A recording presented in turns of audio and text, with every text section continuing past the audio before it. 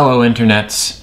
I have a huge mailbox segment coming up, but before I do that, I just wanted to mention a quick word about a gadget which I acquired because I care deeply about the quality of Chris's mailbox, and I want to make sure that my many twos of viewers have the best possible experience. And so in order to do that, I have acquired the Atomos Ninja-2, which I hold here in my hand, and I thought I would make a very quick review of this product.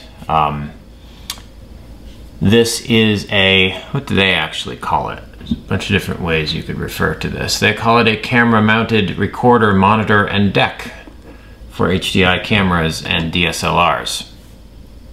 Sure.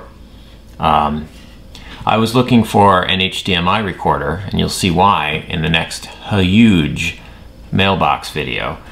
I want the ability to record the output of a computer.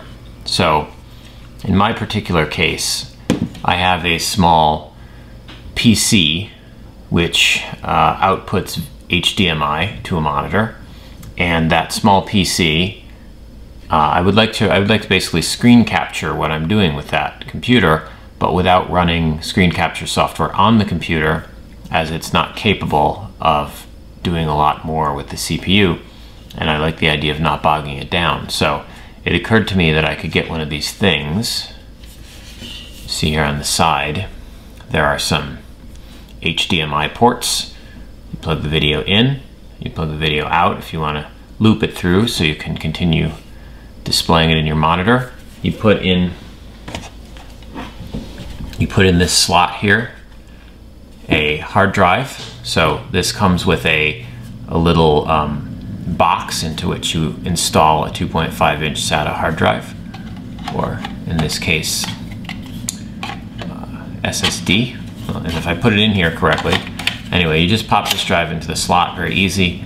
I have a battery here which I have to reach over the counter for. Pardon me, I didn't plan very well. The battery charger. Okay, there we go. I have the battery here.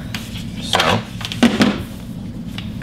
this has space for 2 batteries, by the way, so that you can essentially operate it continuously. When one battery gets low, it switches to the other one. You can take that battery off, replace that with a full one, etc. Or you can, comes with an AC adapter. Actually, it comes with a lot of stuff. It comes with a battery, comes with 2 of these hard drive sleds.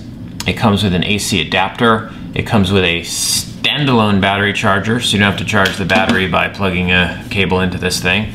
And it comes with a USB adapter to the computer for these hard drives. So yeah, you've got everything you need to view it back. I don't know what I was looking for there. So I was going to say, anyway, you turn this on,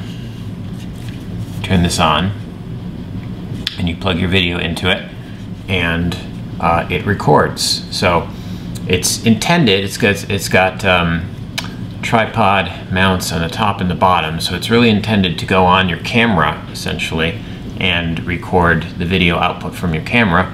But I can also use it for my application. So if I play this here, you probably won't be able to see this, but that is my desktop from my computer from when I was testing this. Just set the computer, because of the specs on this, it does 1080p 30 frames per second maximum, or 1080i 60 frames per second, but you don't want to interlace from a computer.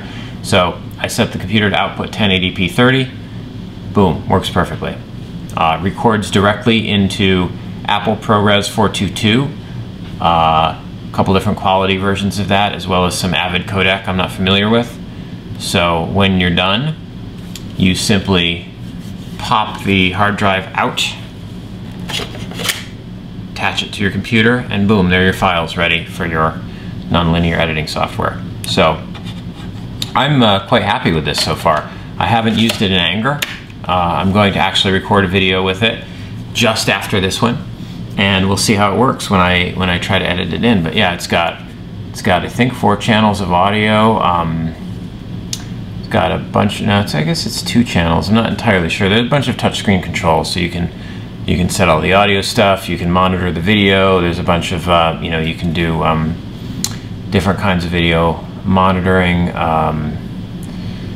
And yeah, not much else to say about it. So I'm happy with my Atomos Ninja-2. No promotional consideration was given by Atomos. Oh, and the other thing I forgot it comes with a couple of different adapters. So this is a Nikon D800,